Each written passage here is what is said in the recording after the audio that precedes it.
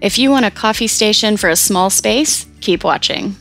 Step 1, use the space you have, whether it's a shelf or a whole cabinet. Step 2, decide on the necessities for the space. For us, it was coffee, the Keurig, mugs, and Flavor God coffee seasonings.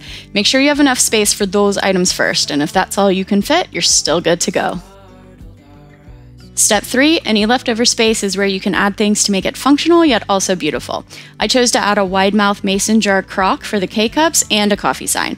You can also use things you have around the house to make it even more budget friendly. Hope you got some ideas for your coffee station, and make sure to subscribe to my channel for more inspiration.